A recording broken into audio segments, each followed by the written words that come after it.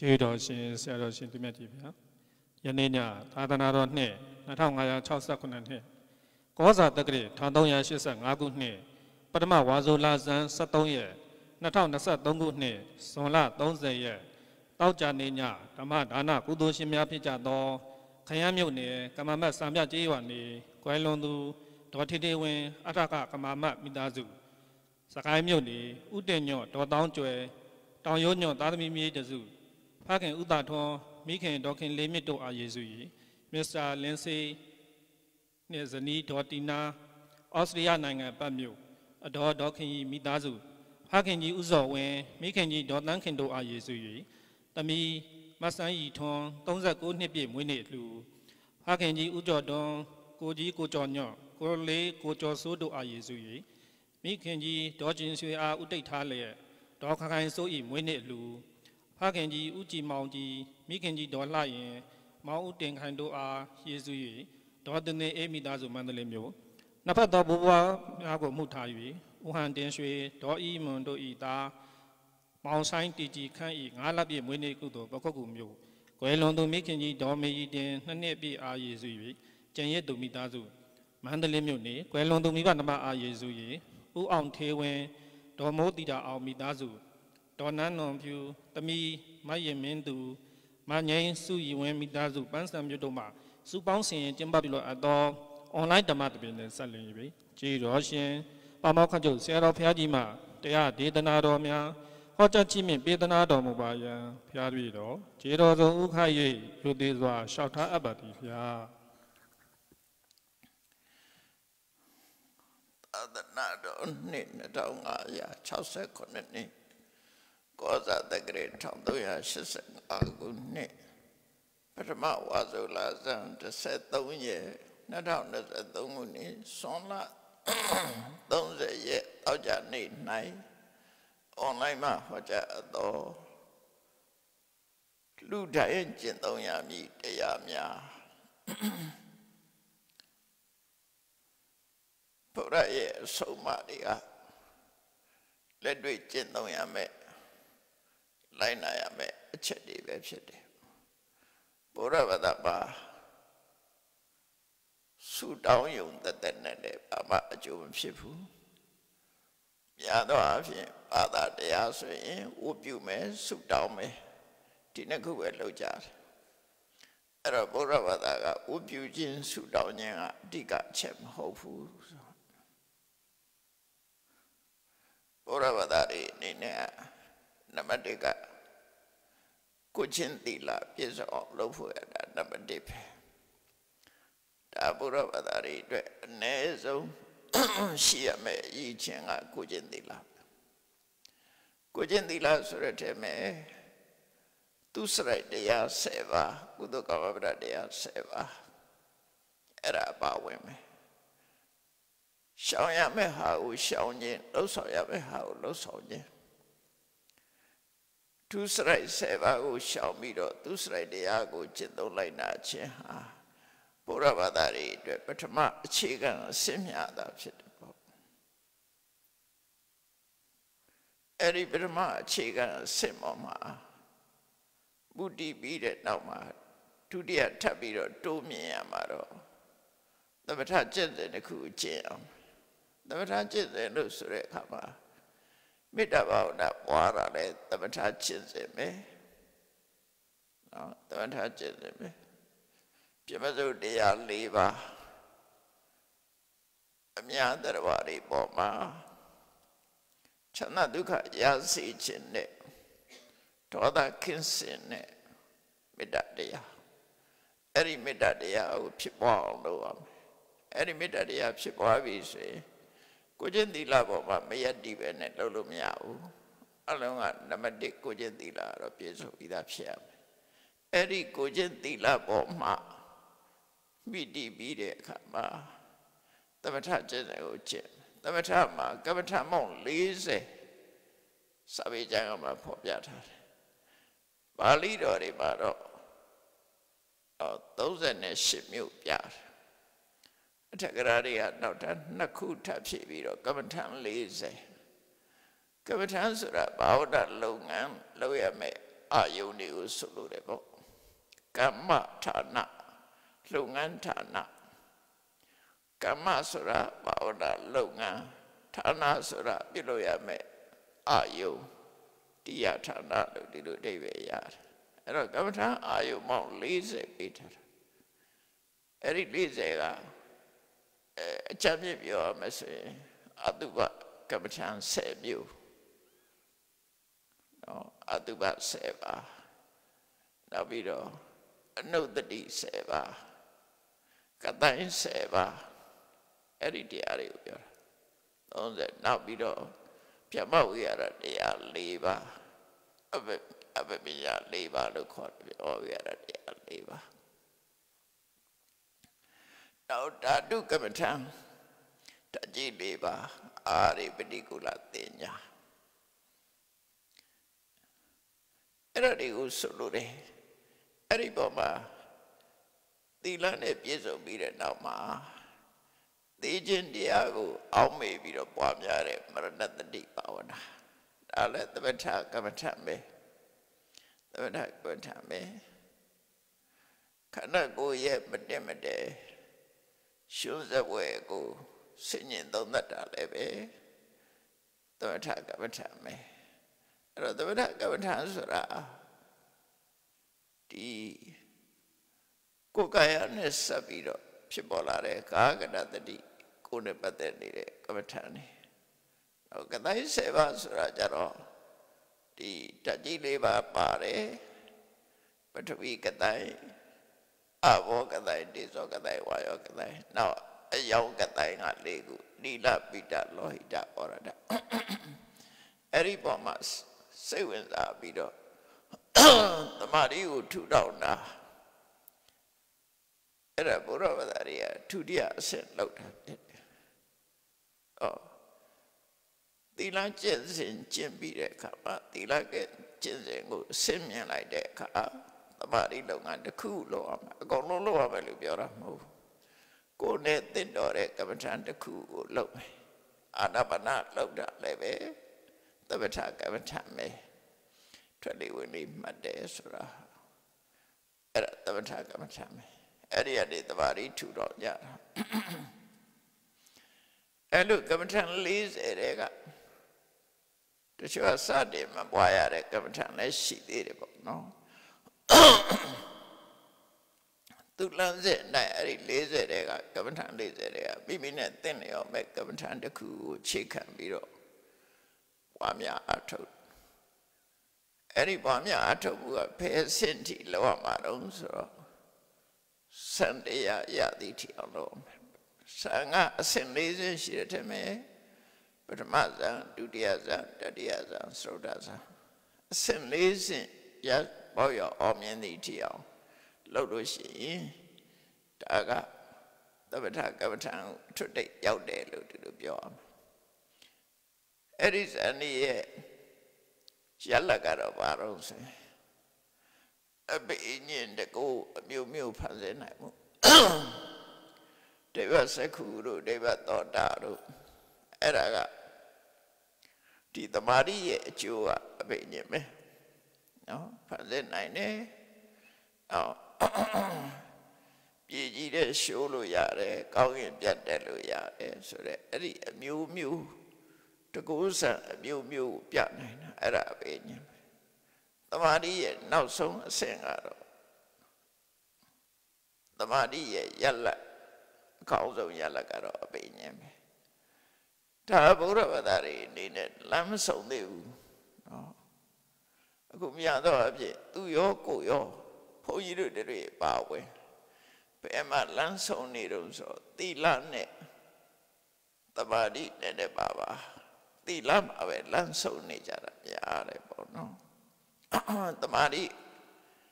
သမထကျင့်စဉ်ထီအောင်ရှောက်တာတော်နေတယ်ဟိုပေါ့ရအောင်ပြောတာ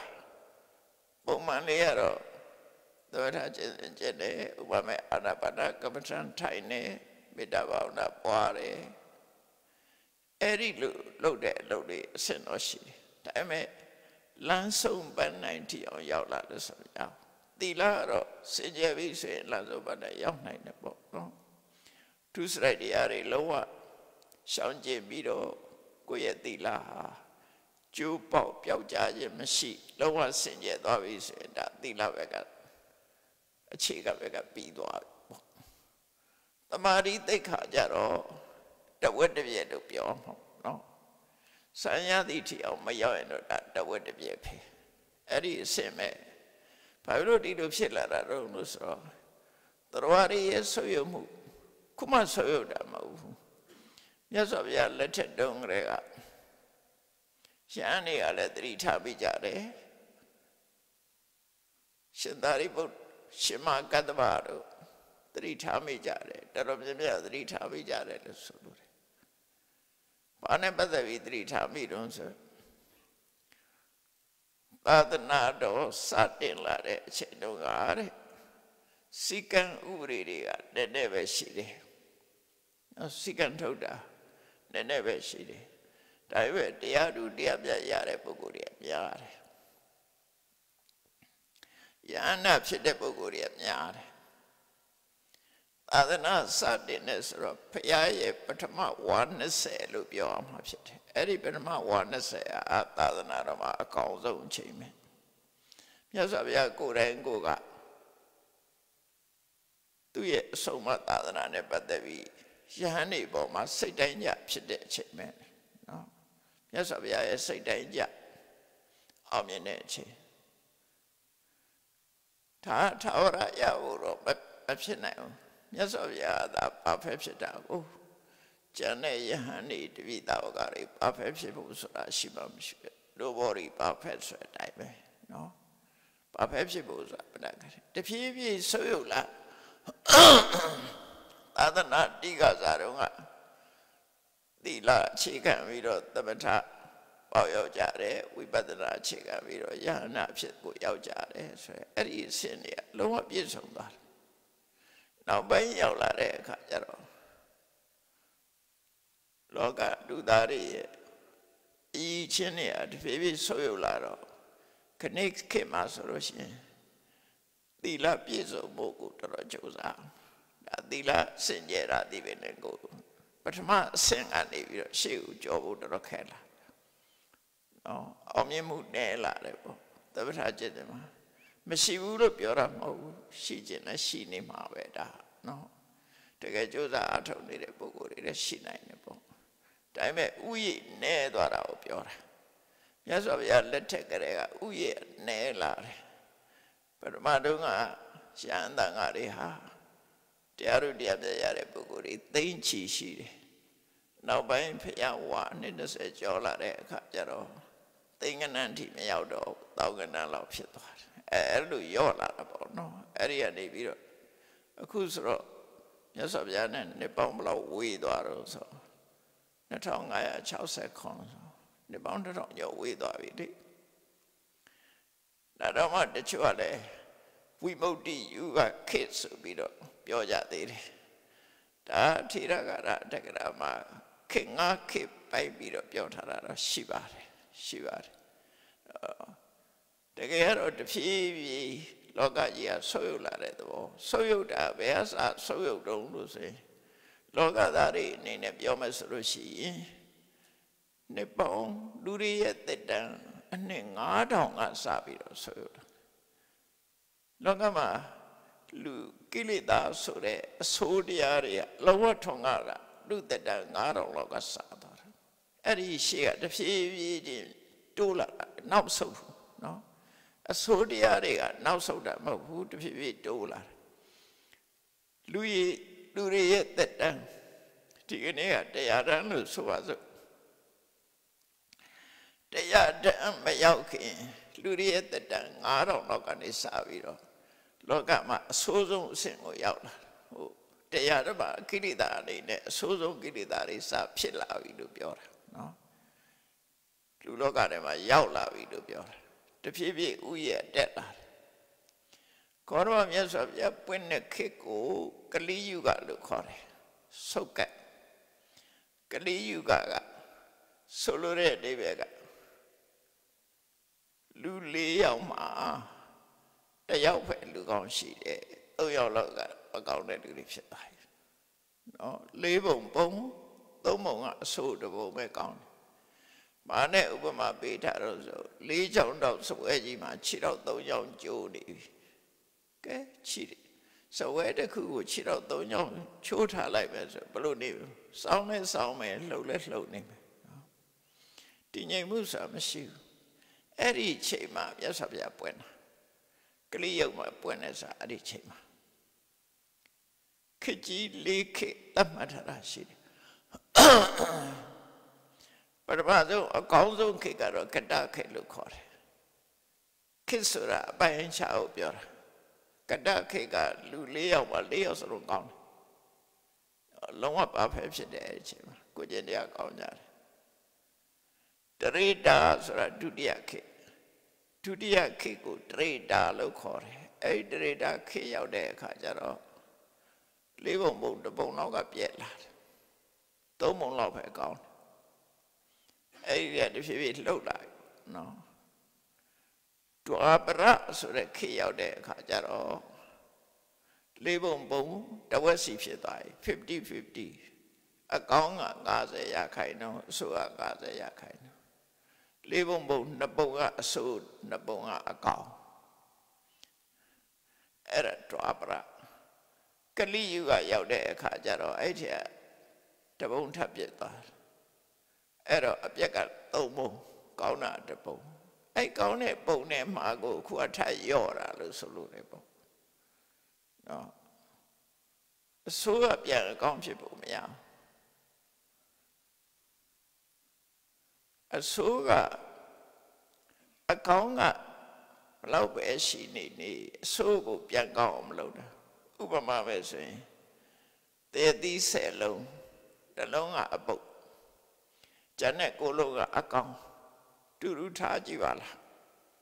တူတူထားကြည့်လိုက်အလဲကောင်ကအပုတ်တစ်လုံးထည့်ပြီးဘေးကအကောင်တွေရန်ထားလိုက်အဲ့ဒီအကောင်9လုံးကအပုတ်ပဲဖြစ်မယ်အဲ့ဒီအပုတ်တစ်လုံးကိုပြန်ပြီးကောင်းအောင်မလုပ်နိုင်ဘူး10လုံး9လုံးကလိုက်ပြီးတော့ပုတ်ဖို့ပဲရှိတယ်ဟိုတစ်လုံးကိုပြန်ပြီးတော့ကောင်းအောင်မလုပ်နဲ့အဲ့ဒါလိုပဲလူလောကမှာလည်းပဲအဆိုးဘက်ကိုများလာအဲ့ဒီချိန်မှာကောရမမြတ်စွာဘုရားပွင့်လိုက်လို့လူလောကကြီးအဆိုးကဆက်မဆိုးပဲနဲ့တန့်သွားတယ်နော်အခုဘုရားပြိဋိဘံစံသွားတဲ့နှစ်ပေါင်း2560ကျော်သွားပြီအဲ့တော့ကြော်သွားတဲ့အခါကျတော့ဆိုးကပို့တိုးလာတယ်လို့ပြောနောက်လည်းတီးတယ်တိုးဖို့ပဲရှိတယ်ပို့ကောင်းမှုတော့မမျှော်လင့်နဲ့ဘာလို့တော့ဆိုစားရဆိုးကြရနောက်ပြန်လှဲတာရှိမှမရှိတာလေဆိုးတဲ့နေရာကဆက်ဆိုးမှာပဲရှိတယ်ဒါမှရှိတော့ဆရာတော်ကြီးတွေပြောတာခက်ကောင်းခွကောင်းဆိုတာဒီကနေ့ကိုပြောတာနေ့ဖြန်ကတလောက်ကောင်းချင်မှကောင်းပဲပေါ့ဒီလိုဆိုတာနော်ခေကောင်းဆိုတာကိုမမျှော်လင့်နဲ့အခုလက်ရှိအချိန်အကောင်းတဲ့ခေလို့ပဲပြောအောင်ဖြစ်တယ်ပေါ့တဖြည်းဖြည်းပို့ပြီးတော့ဆိုးလာတယ်ဘာကဆိုးတာတော့ဆိုလူတွေရဲ့တဏ္ဍာမှာရှိတဲ့လောဘတွေဒေါသတွေမောဟတွေကအရေးအတွက်လည်းများတယ်ဖြစ်တဲ့အချိန်လည်းများတယ်အရှိန်ဝါလည်းပို့တက်လာတယ်ဆိုပါစို့ကောင်းတဲ့ခေတ်မှာဆိုရင်လောဘမရှိဘူးလားရှိတယ်ဒါပေမဲ့အဲ့ဒီလောဘကမဆိုးဘူးကိုပစ္စည်းကိုလိုချင်တာကိုပစ္စည်းကိုသိမ့်ပိုက်ထားမတရားတဲ့လောဘမဟုတ်ဘူးသူကနောက်ပိုင်းရောက်လာတဲ့လောဘကမတရားတဲ့လောဘဖြစ်လာတယ်ကိုပစ္စည်းတွေမကဘူးသူရပစ္စည်းကလိုချင်အဲ့ဒီလိုပို့ပြီးတော့ဆိုးလာတယ်ပေါ့နော်ပို့ဆိုးလာတာလောဘသိပဲနဲ့ဖျားလက်ထက်ကလောဘနဲ့ခဏလောဘမတူပြန်ဘူးအဲ့လိုပေါ့ဆိုလိုတာကလူတယောက်မှာတူအောင်တော့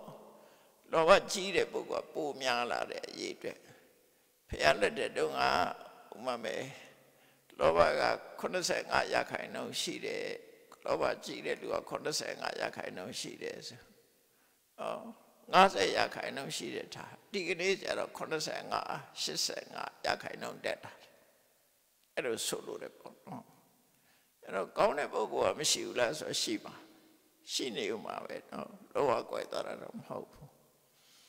အဲ့ကြောင့်ခက်လိုက်တဖြည်းဖြည်းဆိုးဝါးပြီးတော့လာတာဖြစ်တော့ဘာနဲ့ထိမ့်သိမ့်ရမလဲလို့ဆိုရင်ကိုပဲအကောင်းဆုံးဖြစ်အောင်ကြိုးစားဖို့ပဲလုပ်တာ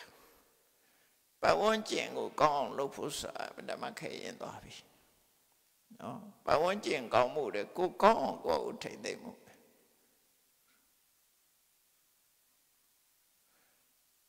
ကိုကောင်းအောင်ထိမ့်သိမ့်မှုအတွက်ကမြတ်စွာဘုရားဟောတာတဲ့တရားတွေတိုင်းလိုက်နာချက်သုံးမှုပဲ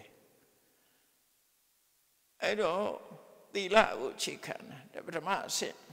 သီလအခြေခံပြီးတော့သမထကျင့်တဲ့ကိုကျင့်နေသေးတယ်ဆိုရင်ဒါဒုတိယဘက်မှာရောက်နေသေးတယ်လို့ပြောစံပင်ချင်းထီအောင်ရောက်ရင်သမာဓိပါဘာဖဲဖြစ်ပြီဒါဘုရားဝတ္တလမ်းဆုံးမိလားဆိုမဆောင်သေးဘူးပညာကျင့်စဉ်တစ်ခုကြံသေးတယ်အဲ့ဒီပညာကျင့်စဉ်ရောက်တဲ့အခါကျတော့အခြေအနေကလုံးဝပြောင်းသွားပြီနော်အခြေအနေလုံးဝပြောင်းသွားပြီပထမသီလနဲ့သမာဓိအခြေအနေကပြောရမယ်ဆိုရင်သဗ္ဗေသင်္ခါရအိဋ္ဌသဗ္ဗေသင်္ခါရဒုက္ခအဲ့နှစ်ခုနဲ့ပညာဘက်ကိုသွားလို့ရတယ်အခုဝိပဿနာကျင့်စဉ်ကျင့်ပြီဆိုရင်သဗ္ဗေဓမ္မအနတ္တဖြစ်သွားပြီဒိဋ္ဌိဝိတ္တုဆိုတာကစပြီးတော့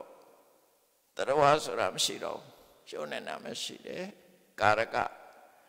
ကံတရားကိုပြုလို့သူဆိုတာမရှိဘူးဝေရကအကျိုးခံစားသူဆိုတာမရှိဘူးအဲ့ဒါကိုသဘောပေါက်ဖို့တော်တော်ခဲနေနော်အဲ့ဒါအနတ္တကိုပြောတာပဲအတ္တဆိုတာတရားရှိနေတယ်တရားရှိရင်ပြုလို့သူရှိတယ်ပြုလို့သူရှိရင်ခံစားသူလည်းရှိတယ်အဲ့ဒိဋ္ဌိဝိတ္တုအဆင့်ရောက်တဲ့အခါကျတော့တရားဆိုတာကိုမရှိတော့ဘူးနော်တရားဆိုတာမရှိဘူးနာမရူပနာယထာဝထတနာဒိဋ္ဌိဝိတ္တုနာမတရားဆိုတဲ့အတွေးကိုဖြောက်ပြီးတော့လူတိုင်းမှာရှိတာယုံနဲ့နာနှစ်ခုပဲရှိတယ်အဲ့ဒီယုံနဲ့နှစ်ခုပေါင်းစပ်လှုပ်ရှားနေတာကိုကြည့်ပြီးတော့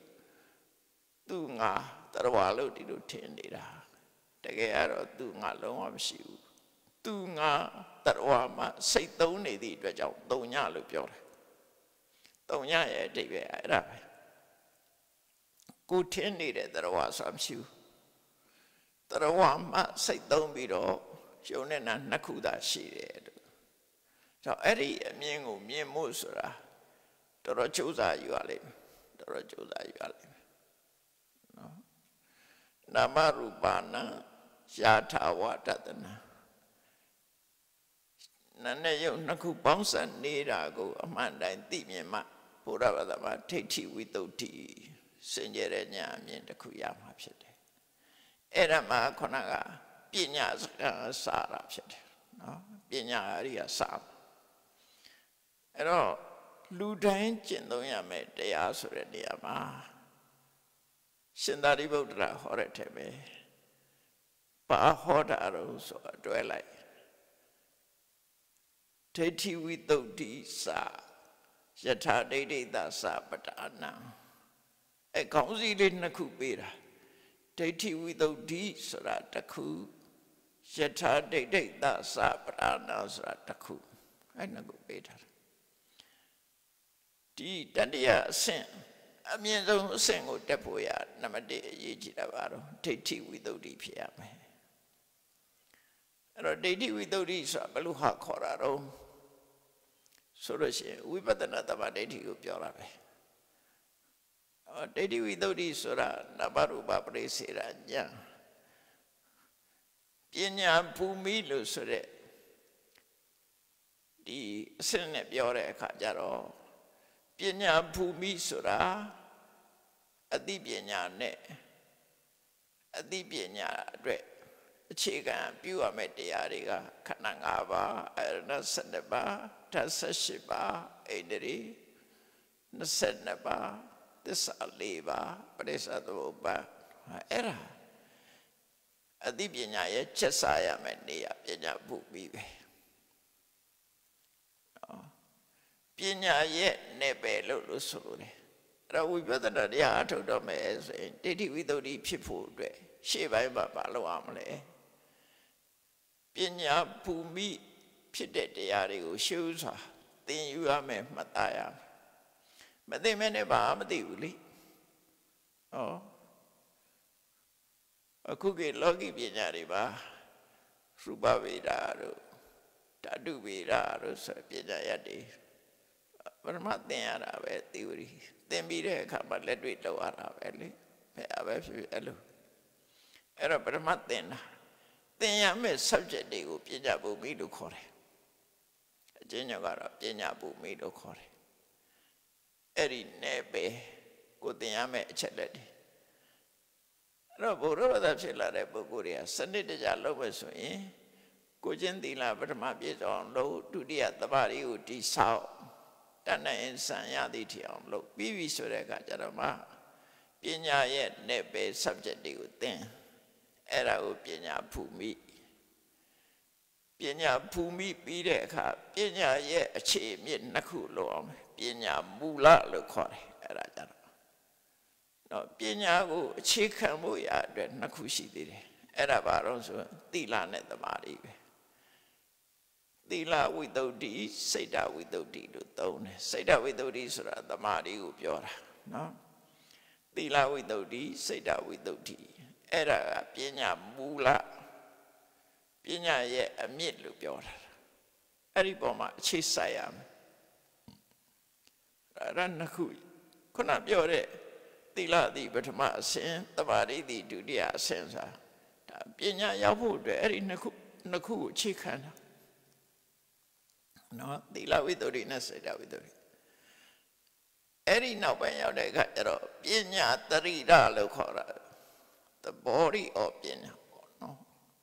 ပညာအထီကိုလို့ဆိုလို့တယ်ပညာရဲ့ယတ္တိယာကပညာဘူမိပညာရဲ့အမြင့်ကပညာမူလပညာအထီကိုကပညာတရိဒအထီကို body အဲ့ဒီအထီကို body ကဘာလို့ဆိုခုပြောတဲ့ဒိဋ္ဌိဝိတ္တုဒ္ဓိအဲ့ဒီကစမှာနော်ဒိဋ္ဌိဝိတ္တုဒ္ဓိကစတာတရားဆိုတော့ဖြစ်အောင်မယ်နော်မေတ္တာဘာဝနာပွားနေတော့တရားအနေနဲ့ပွားရတယ်လေဘသူချမ်းသာပါစေဘယ်ဝါချမ်းသာပါစေဘယ်တတ္တဝါတွေချမ်းသာပါစေသဗ္ဗေတတ္တအဝိရဟွန်တုနော်သဗ္ဗေမနုဿသဗ္ဗေတိဝသဗ္ဗေမနုဿတရားတွေအနေနဲ့မေတ္တာပို့တာ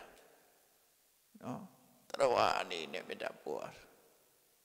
တာသမာဓိကျင့်စဉ်ကတော့ပြည့်ညက်နဲ့သွားတာတော့ဝိပဿနာကြတော့အဲ့လိုသွားလို့မရတော့ဝိပဿနာကြတော့တရားဆိုတော့ဖြောက်ရတော့မယ်သဗ္ဗေတတ္တဆိုတာမရှိဘူးသဗ္ဗေတေဝ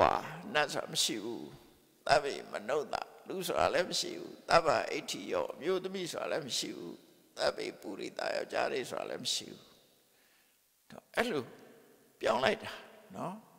အဲ့ဒါကြဒိဋ္ဌိဝိတ္တုဒ္ဓိလို့ခေါ်တယ်ဘာဖြစ်လို့မရှိဘူးလို့ပြောတာတော့ငါကရှိရတဲ့နဲ့ဖြောက်တာလားဆိုတော့ရှိကိုမရှိတာငါက illusion ဖြစ်နေတာမရှိတာကိုအရှိထင်နေတာအဲ့ဒါဘာကြောင့်မရှိတာကိုရှိထင်နေတော့ဆိုတော့အဝိဇ္ဇာကြောင့်ဖြစ်တယ်တကယ်ရှိတာမဟုတ်ဘူးတကယ်ရှိတာယုံနဲ့နာမဲ့ရှိတယ်အဲ့ဒီယုံနဲ့နာရဲ့လှုပ်ဆောင်မှုတွေပေါ်မှာလူတွေကအထင်မြင်လွဲပြီးတရားလို့ထင်နေတာနော်တရားလို့ဆိုတာလွဲမှားတဲ့အမြင်တစ်ခုသာဖြစ်တယ် illusion မျက်စိလဲတာပဲဖြစ်တယ်တကယ်ရှိနေတာယုံနဲ့နာမဲ့ရှိတယ်အဲ့လိုဆိုလို့လေပေါ့အဲ့ဒါကိုဘယ်လိုလုပ်ဖြောရမလဲဆိုသစ်ပင်တစ်ပင်ကိုစဉ်းစားကြည့်လိုက်သစ်ပင်လို့ခေါ်တာဟာအကုန်လုံးပေါင်းနေတဲ့အချိန်မှသာခေါ်လို့ရတာသစ်ပင်ရဲ့အစိတ်ပိုင်းတွေအကုန်ဖြတ်ပြီးပုံထားလိုက်မယ်ဆိုရင်သစ်ပင်မရှိတော့ဘူးပျောက်သွားပြီလေအခုလူတွေမှလည်းပဲထို့တူပဲတရားလို့ထင်နေတာယုံနဲ့နာနှစ်ခုပေါင်းစပ်နေတော့တာယုတ်ကတခြားနာကတခြားခွဲလိုက်တာတဲ့တရားတဲ့ခုနတရားဆိုမရှိတော့ဘူးလေအဲ့လိုမြင်အောင်မြင်သွားတဲ့အသိဉာဏ်ကြတော့မှဒိဋ္ဌိဝိတ္တုဒ္ဓိလို့ခေါ်တယ်သဘာဝတရားတက်တက်ကိုသာမြင်နေနော်ခုနတရားဆိုတဲ့အတွေ့လုံးဝမရှိတော့ဘူးတရားဆိုတာမရှိသည့်အတွက်ကြောင့်ပြုလို့သူဆိုတာလည်းမရှိဘူးအကြောင်းအားလျော်စွာနော်သူဆိုင်ရအကြောင်းကြောင့်အကြောင်းတရားရဲ့ဖြစ်မှုသာရှိတယ် ခံစားသူဆိုတာမရှိဘူးအကျိုးပေါ်တာများတာဖြစ်တယ်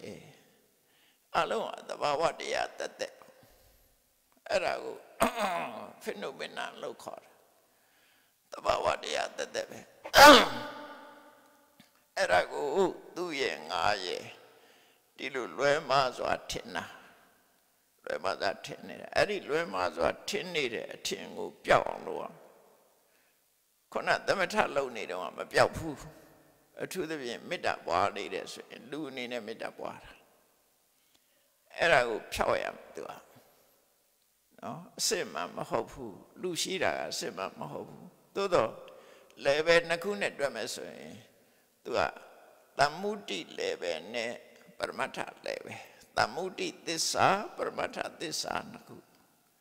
လောကလူတွေရဲ့အသုံးနှုန်းတိုင်းဆိုရင်မှန်တယ်ဒါမျိုးသားဒါမျိုးသမီးဒါကလူဒါကနတ်နော်လောကလူတွေကဒါကိုအမှန်တရားဖြစ်လက်ခံထားတယ်သို့တော့ပရမတ္ထ level ရောက်တဲ့အခါကျတော့အဲ့ဒါအမှန်မဟုတ်တော့စစ်ဆေးလိုက်တဲ့အခါကျတော့ပျောက်သွားမှန်မဟုတ်ဘူးအဲ့လိုဆိုလို့တယ်ပေါ့နော်အဲ့တော့အမှန်တရားဆိုတာအသိဉာဏ်နဲ့ရှာရင်ရရမယ်မပျောက်ရဘူးရှိနေရမယ်အသိဉာဏ်နဲ့သိနိုင်ရမယ်တေချာတွေးစားလိုက်လို့ပျောက်သွားလို့ရှိရင်ဒါအမှန်တရားမဟုတ်တော့မရနိုင်ဘူးအထင်အမြင်သာဖြစ်သွားတယ်လို့သူဆိုလို့တယ်အဲ့တော့ဒိဋ္ဌိဝိသုဒ္ဓိဆိုတာယုံနဲ့နာနှစ်ခုသာရှိတယ်တရားဆိုတာမရှိဘူးဒီနှစ်ခုပေါင်းစပ်ပြီးတော့လှုပ်ရှားပြောဆိုသွားလာနေတာသာဖြစ်တယ်ဒီကြားထဲမှာတရားဆိုတာမရှိဘူးအကြောင်းတရားနှစ်ခုပေါင်းစပ်ပြီးဖြစ်နေခြင်းသာဖြစ်တယ်လို့အဲ့လိုမြင်တာဒိဋ္ဌိဝိသုဒ္ဓိပဲအဲ့ဒါကြောင့်ဝိသုဒ္ဓိမဲ့ကြတော့နာမရူပနာယထာဝတ္တနာဒိဋ္ဌိဝိသုဒ္ဓိနာမနာယုတ်တာရှိတယ်လို့အမှန်တိုင်းမြင်တာကဒိဋ္ဌိဝိသုဒ္ဓိအဘိဓမ္မာသင်္ဃာကျမ်းကြတော့လက္ခဏာရတပစ္စုပ္ပထာနာပရဒနာဝတိနာနာမရူပပရိက္ခောအသိဉာဏ်နဲ့နော်အမှတ်အသားကိစ္စအသိဉာဏ်နဲ့ပေါ်လာပုံအကြောင်းတရားအဲ့ဒီရှုတော့က၄ခုကနေပြီးတော့ယုတ်တိဏ္ဍတွေကိုရှာတွေ့တာရှာတွေ့နိုင်တဲ့အသိဉာဏ်သည်ဒိဋ္ဌိဝိသုဒ္ဓိလို့ဆိုတူတူပဲအိဗယ်အတူတူပဲကျန်တာကတရားဆိုတာရှာမတွေ့ဘူးဒီထဲမှာရှာတွေ့တာကယုတ်နဲ့နာဒီတစ်ခုပဲရှာတွေ့မယ်အသိဉာဏ်နဲ့ရှာလိုက်ရင်ယုတ်နဲ့နာနှမျိုးပဲတွေ့မယ်အဲ့ဒီနှမျိုးကိုသာလဲယုတ်နဲ့နာနှမျိုးကိုသာလဲသိမြင်တဲ့အသိဉာဏ်သည်ဒိဋ္ဌိဒိဋ္ဌိဆိုတာဓတ္တနာပဲအမှန်မြင်ခြင်းလို့အဓိပ္ပာယ်ရတယ်ဒီနေရာမှာမိစ္ဆာဒိဋ္ဌိနဲ့မဆိုင်ဘူးဒီစကားလုံးကတော့ဒိဋ္ဌိဆိုတာအမှန်မြင်ခြင်းအသိဉာဏ်ဒိဋ္ဌိနဲ့ဓတ္တနာတူတူပဲမြင်တယ်ဝိသုဒ္ဓိဆိုတာမှားတဲ့အမြင်တစ်ခုကိုဖယ်ရှားပစ်နိုင်တယ်မှားတဲ့အမြင်ကိုတန်ရှင်းစိတ်ကြောပေးလိုက်နိုင်တယ်ဒါကြောင့်မလို့ဒိဋ္ဌိဝိသုဒ္ဓိဆိုတာအမှန်မြင်ခြင်းကအမှားကိုရှင်းပစ်တယ်လို့ဆိုလိုတယ်နော်အမှန်မြင်ခြင်းကအမှားဆိုတာကိုရှင်းနဲ့ဖယ်ရှားပစ်တယ်တန်ရှင်းစိတ်ကြောပြစ်နိုင်တယ်ဆိုတော့ဒီအဓိပ္ပာယ်နဲ့ဒိဋ္ဌိဝိသုဒ္ဓိလို့ခေါ်တယ်သို့တော်အဲ့ဒါတော့အင်္ဂလိပ်လိုပြန်တဲ့အခါကျတော့အလွယ်ပြန်ကြတယ် purifications of view လို့ပြန်အဲ့ဒါဒီစာပေကပါဠိကျမ်းကနေဖွင့်တဲ့အတိုင်းမဟုတ်ဘူးပါဠိကျမ်းကနေဖွင့်တဲ့အတိုင်းပြန်မယ်ဆိုရင်အဲ့လိုပြန်လို့မရဘူးသူကနော်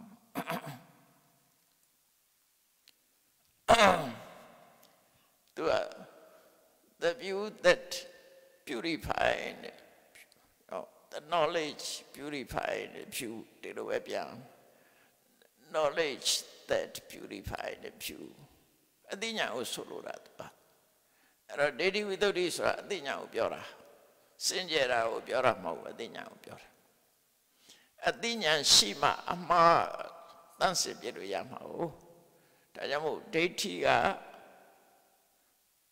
စကားလုံးတစ်ခုဝိသုဒ္ဓိကစကားလုံးတစ်ခု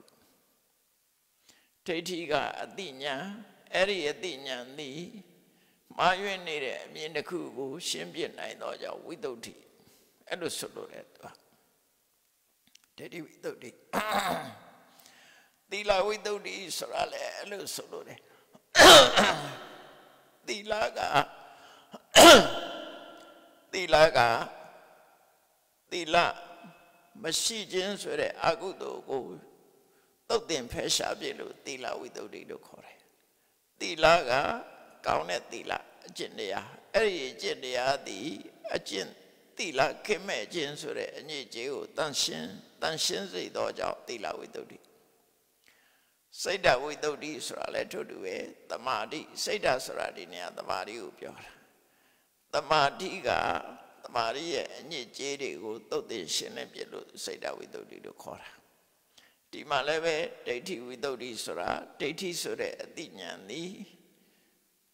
Mayone amiengo shine biedo tedi widodi do kora. Era go dina ku dwebya. Tedi widodi. No. Manga no amiendi maye no amiendi go shine bide. Da jaw tedi widodi. Era wibedana dia thobi so lo shin tedi widodi yin phit ya ma twa. Da jaw moh yonata shi de tacha mshi bu soda ko teja law aung kwa ko. Sissy, Jane Tata.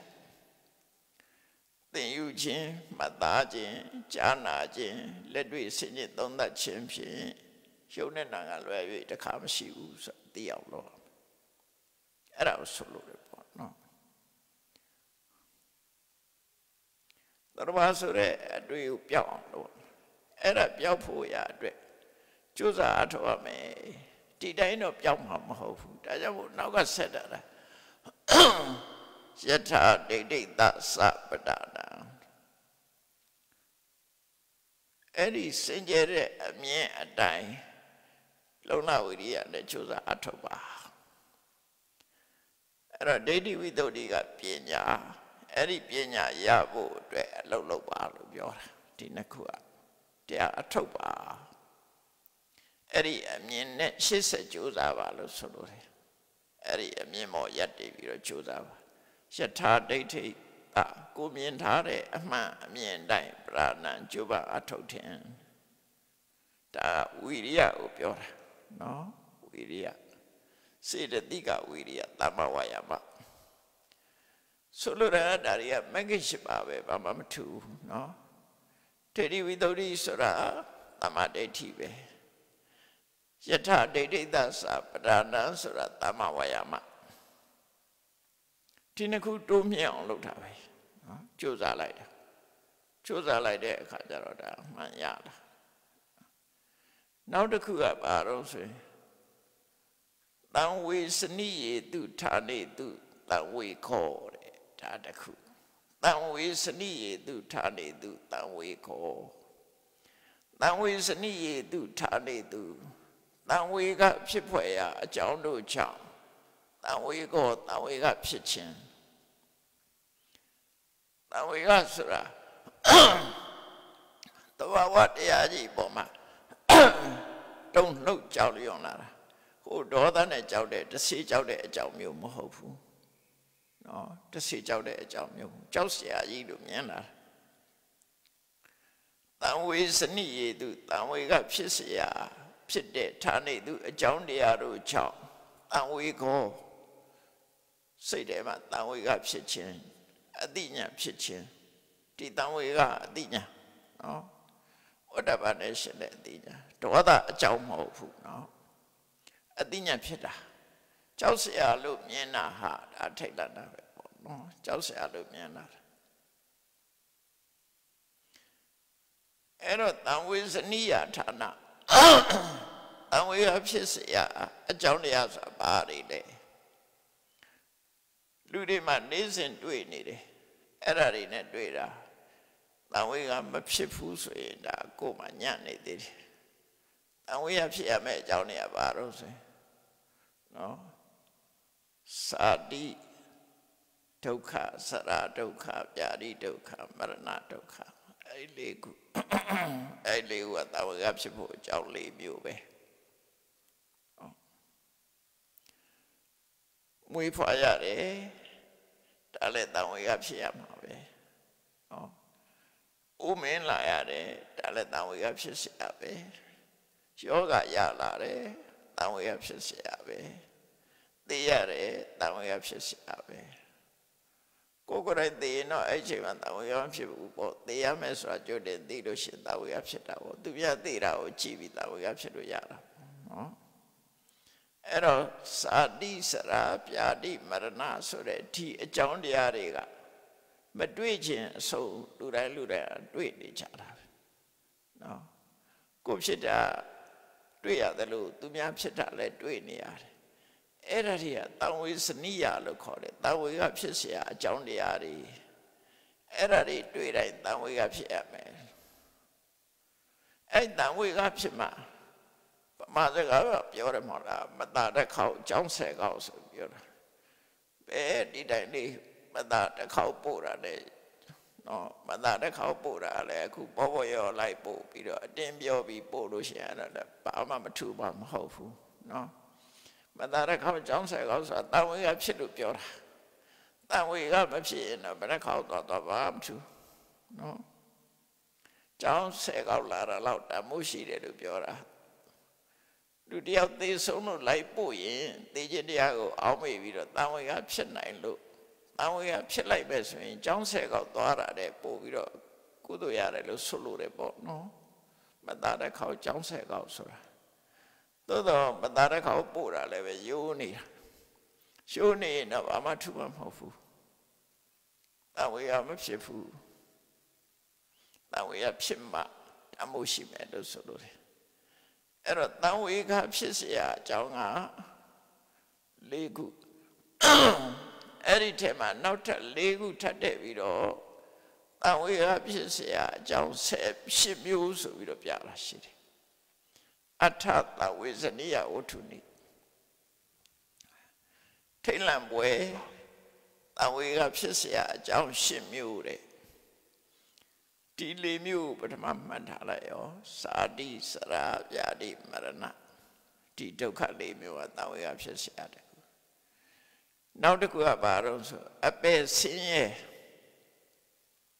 ဒါကိုယ်တိုင်မတွေ့ပေမဲ့အပယ်သားတွေဒုက္ခခံရတာတွေးကြည့်လိုက်လို့ရှင်အဲ့ဒီအပယ်ဆင်းရတဲ့တန်ဝေကဖြစ်เสียပဲငရဲခံရတဲ့ပုဂ္ဂိုလ်တွေတိရစ္ဆာန်တွေစဉ်းစားကြည့်လေလူတွေကနေစင်တဲ့အမြငါးတွေဖန်တတ်တာမတတ်ပါနဲ့လို့ဘယ်သူမှပြောကြက်တွေဝက်တွေဖန်ပြီးတော့တတ်နေကြတယ်မတတ်ပါနဲ့လို့ဘယ်သူမှဘယ်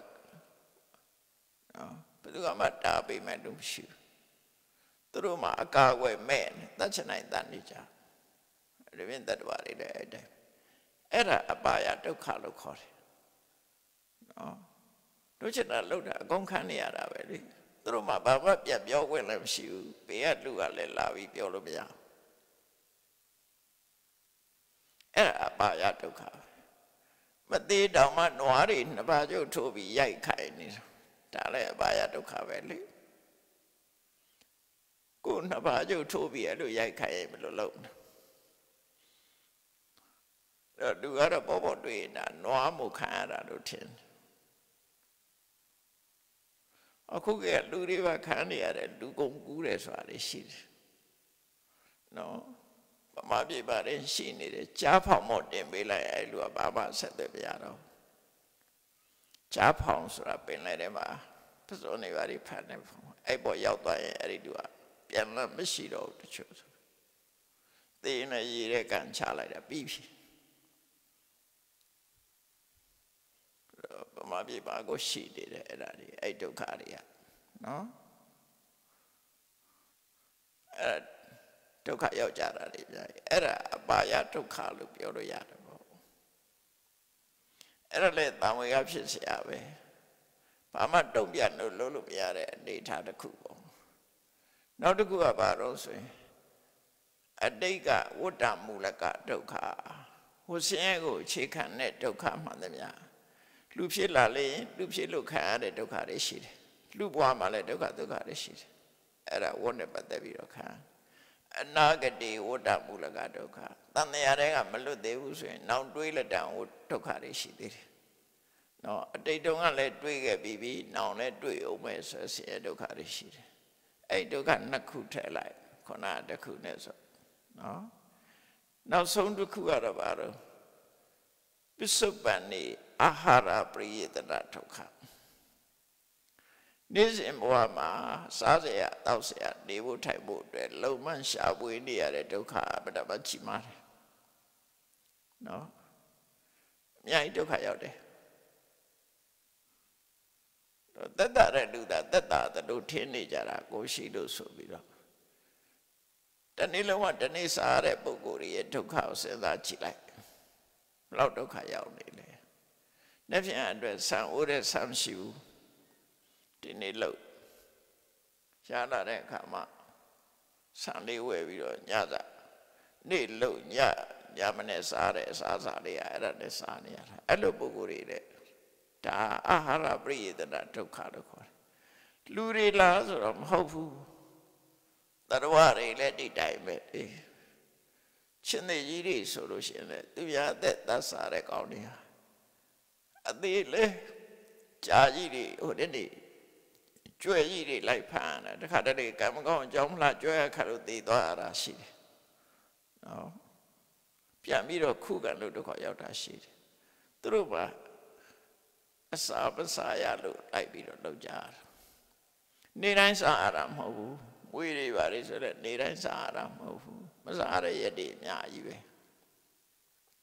အစာရှာရတဲ့ဒုက္ခလို့ဆိုလို့တယ်အဲ့တော့ပေါင်းလိုက်တဲ့အခါကျတော့ဒုက္ခပေါင်း၈ခုဖြစ်သွားတယ်အဲ့ဒါကိုတန်ဝေဇနိယတရားတန်ဝေဇနိကတန်ဝေကဝတ္ထု၈ပါးလို့တို့ခေါ်တယ်နော်ပြန်ပြောမယ်ဆိုရင်စာတိစရာဗျာတိမရဏအဲ့ဒါက၄ခုနောက်အပါယဒုက္ခ၅ခုအတိတ်ကဝိချေခနဲ့ဒုက္ခအနာဂတ်အတွက်တန်တရားဝဋ္ဌကဒုက္ခပစ္စုပန်ဘဝမှာအစာဝတ်နေအတွက်ရှာရတဲ့ဒုက္ခအဲ့ဒါပေါင်းလိုက်တော့အဲ့ဒါ၈ခုနော်တန်ဝေယဝတ္ထု၈ပါးအဲ့ဒီ၈ခုနဲ့တွေ့တဲ့အခါမှာတန်ဝေယဖြစ်ရမယ်လို့ပြောတာမဖြစ်ဘူးဆိုရင်ညံ့နေသေးတယ်အဲ့ဒါကြောင့်မို့တန်ဝေယဝတ္ထုတန်ဝေယဖြစ်အကြောင်းနဲ့တွေ့ရင်တန်ဝေယဖြစ်ပါတဲ့ဖြစ်လာပြီးရင်ဒီတိုင်းနေရမှာလားဆိုတန်ဝိကတ္တသယောနိသောပရဏံတန်ဝေယဖြစ်လာလို့ရှိရင်လောရမှာလေးရှိတယ်ဒီဒုက္ခတွေကဘာကြောင့်ဖြစ်တာအကြောင်းပဲဖြစ်တာမဟုတ်ဘူးဒီဒုက္ခတွေအကြောင်းရှိတယ်အဲ့ဒီအကြောင်းတရားတွေကဘာတွေတော့ဆိုကိလေသာနဲ့ကံပဲနော်အဲ့ဒါကိုဖယ်ရှားဖို့ကြိုးစားတာကိုတန်ဝိကတ္တသယောနိသောပရဏံဆိုနော်ကိုယ်ရင်နဲ့နှလုံးထဲမှာကိလေသာမဖြစ်အောင်တားဆီးအကုသိုလ်မဖြစ်အောင်တားဆီးနော်တားဆီးလို့မနိုင်လို့ဖြစ်သွားရင်ဖယ်ရှားဖို့ကြိုးစားဒါမကောင်းတဲ့ဘက်ကမကောင်းတာမဖြစ်အောင်တားဆီးလို့မရလို့ကျုပ်ပေါက်လာတယ်ဆိုရင်ဖယ်ရှားဖို့ကြိုးစားကောင်းတဲ့ဘက်ကကုသိုလ်တရားတွေမဖြစ်သေးဘူးဆိုဖြစ်အောင်ကြိုးစားဖြစ်ပြီးလို့ရှိရင်တိုးပွားလာအောင်ကြိုးစားသမဗရံတရား၄ပါးလို့ဆိုလို့တယ်အဲ့တော့လုံးเสียဒါပဲရှိတယ်လေမကောင်းတာမဖြစ်အောင်ဒါဖြစ်လာရင်ဖယ်ရှားကြိုးစားရမယ်ဒါနှစ်ချက်နောက်တစ်ခါကောင်းတာတွေမဖြစ်သေးရင်ကောင်းတာဖြစ်အောင်လုပ်တိုးပွားလာအောင်ထပ်ဆင်ပြီးတော့လုပ်မဖြစ်သေးရင်ဖြစ်အောင်လုပ်တာတစ်ခုဖြစ်ပြီးရင်တိုးအောင်လုပ်တာကတစ်ခုပတ်စံရှာတာတော့နှစ်ခုပဲမဟုတ်လားလို့ပတ်စံမရသေးရင်ရအောင်ရှာတယ်ရပြီးတဲ့ပတ်စံတိုးအောင်လုပ်တယ်အဲ့လိုပဲလုပ်တာအဲ့တော့ကုသိုလ်ကလည်းပတ်သက်ပြီးတော့မရသေးရင်ရအောင်လုပ်ရပြီးရင်တိုးအောင်လုပ်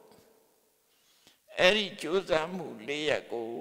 တန်ဝိကတ္တသယောနိသောပရဏံတန်ဝေကဖြစ်တဲ့အခါမှာယောနိသောရှိရမယ်လို့ဆိုဒီလိုဆိုလို့တယ်နောက်တစ်ခုကတော့အတ္တန်ဒုဋ္ဌိသာကုသရေတုဓမ္မေတုကုသိုလ်တရားနဲ့ပတ်သက်ပြီးတော့ရောင်းရတင့်တိတ်မှုမရှိနဲ့ကျင့်နဲ့မနေနဲ့လမ်းဆုံးထိအောင်သွားဥပမာမယ်သီလသမာဓိပညာဆိုငါတော့သီလလုံခြုံပြီဆိုရင်မကျင့်နဲ့သမာဓိဖြစ်အောင်လုပ်သ မာဓိဖြစ်ပြီဆိုရင်လည်းပညာဖြစ်အောင်လို့သူတို့ဆိုလို့လည်းရပ်မနေနဲ့နောက်ဆုံးမှာအရတ္တမဲ့ကုသိုလ်မရောက်မချင်းရပ်မနေနဲ့လို့ပြောတာအဲ့ဒါကိုအတ္တန်ထုတ်တိတာရှိတာလေးနဲ့မကျင့်နိုင်ရဘူးလို့ပြောတာကျင့်နေလို့ရှိရင်ဒီပုဂ္ဂိုလ်ရှိတိုးတက်လာမရှိတော့ဘူးလေတိုးတက်လာမရှိဘူးဒါကြောင့်ကုသိုလ်နဲ့ပတ်သက်လာလို့ရှိရင်နဲ့ကျင့်နဲ့အားရမှုမရှိပါနဲ့တင့်တိမ်မသွားပါနဲ့ဆက်လုပ်ပါလို့ပြောတာကောင်းတာဆိုရင်ရပ်မနေနဲ့ဆက်လုပ်လို့ပြောလို့တယ်အပတိဝါဒိတာသပရဏတမေကမ္မထံလို့အထုတ်ပြီးဆိုလို့ရှိရင်တော့တဲ့နော်မရမချင်းကြိုးစားမရက်နဲ့တဲ့ဒါလည်းတူတူပဲခုနကုသိုလ်တရားတွေနဲ့ပတ်သက်ပြီးတော့ရောင်ရဲတင့်တိမ်တာမဖြစ်ပါနဲ့ကမ္မထံအထုတ်တဲ့ဆိုရင်လမ်းဆုံးဘာနဲ့မရောက်ဖဲနဲ့နောက်မဆုတ်ပါနဲ့ဒီနှစ်ခုအဲ့ဒီနှစ်ခုတိုးတက်အောင်လုပ်ပါလို့ဆိုဘုန်းကြီးတို့တွေတရားတူမရတာကကိုရှိတဲ့အနေနဲ့ကျင့်တ်နေတာရဲ့လမ်းဆုံးဘာနဲ့ထီအောင်မသွားချင်တာရဲ့ပြင်းတာရဲ့ဆန္ဒမရှိတာရဲ့အဲ့ဒါပဲဒီကတော့ကိုလည်းတူတူသူလည်းတူတူပဲမလုပ်သေးသမျှတော့ဘာမှရမှာတော့မဟုတ်ဘူးပေါ့နော်အဲ့တော့ပါရမီထိုင်ဆောင်နေတော့ကတော့ပါရမီကတော့ပါရမီလမ်းသွားရင်တော့ရောက်ချင်ရောက်မှာပေါ့ပါရမီဘတ်စကားကြီးကတော့လာမှာပဲနိဗ္ဗာန်ဘတ်စကားကတော့မလာဘူးနော်ပါရမီထိုင်ဆောင်နေပါရမီကားဆိုတာရင်တော့ရှိတယ်လေအဲ့ကားတော့ရောက်ချင်ရောက်လာမှာအဲ့တော့ပါရမီဆိုတာကိုဖြစ်နေမှပြည့်တာပေါ့နော်အဲ့ဒီဝါမပြည့်သေးဆိုရင်နောက်ဘဝလုံးနေတာဆိုရင်တော့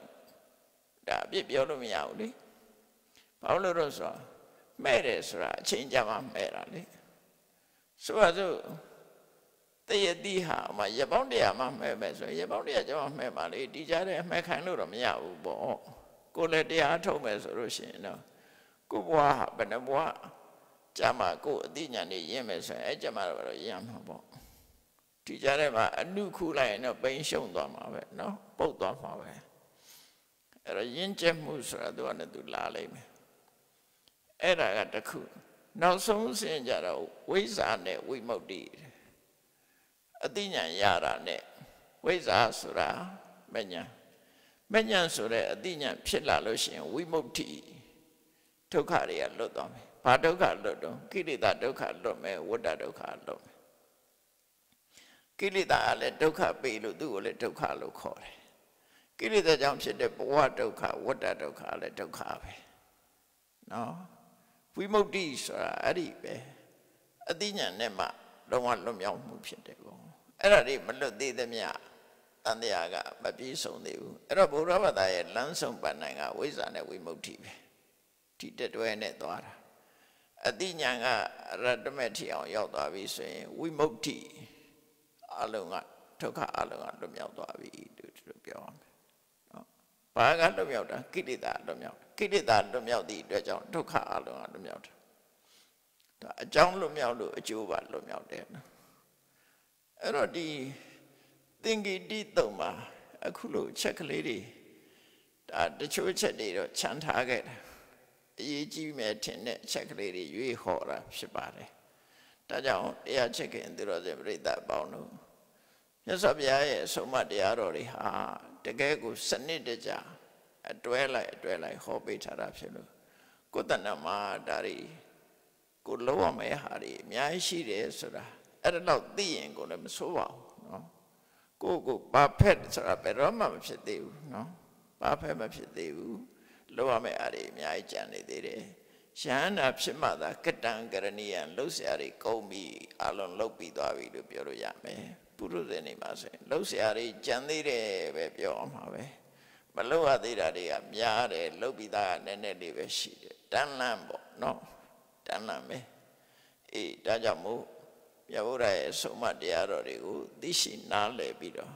မိမိတို့ဘဝတိုးမြင့်သွားနိုင်အောင်လူတိုင်းကျင့်သုံးရမယ့်တရားတွေအတိုင်းလိုက်နာကျင့်သုံးနိုင်ကြပါစေကုန်သတည်း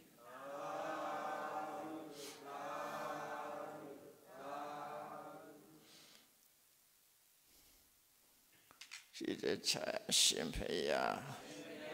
ဖရာတပည့်တော်တို့သည်ဓမ္မအတိညာရရှိမှသာလျှင်နိဗ္ဗာန်ချမ်းသာကိုမျက်မှောက်ပြုနိုင်ပါသောကြောင့်ဓမ္မအတိညာရရှိစေရန်ရှိတန်ကြလျက်ဓမ္မတပင်ရှင်ရင်ချင်းပါပြုလုပ်ကြ၍အဝဒဒါနဓမ္မဒါနတရားလူတော်ကိုပေးလူကြပါကုန်၏တရားတော်မြတ်ကိုရှုသိလေးမြတ်စွာမမတ်သားသာအာယုန်ထားလျက်နာကြားကြပါကုန်၏တရားတော်မြတ်ကိုတတ္တဗဝတ္ထုအစုစုတို့ဖြင့်ပူဇော်ကြပါကုန်၏ယနေ့ယခုအထုပြုလို့ကြရသော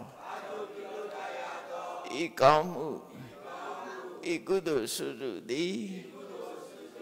နိဗ္ဗာန်ချမ်းသာ၏အကြောင်းထောက်ပံ့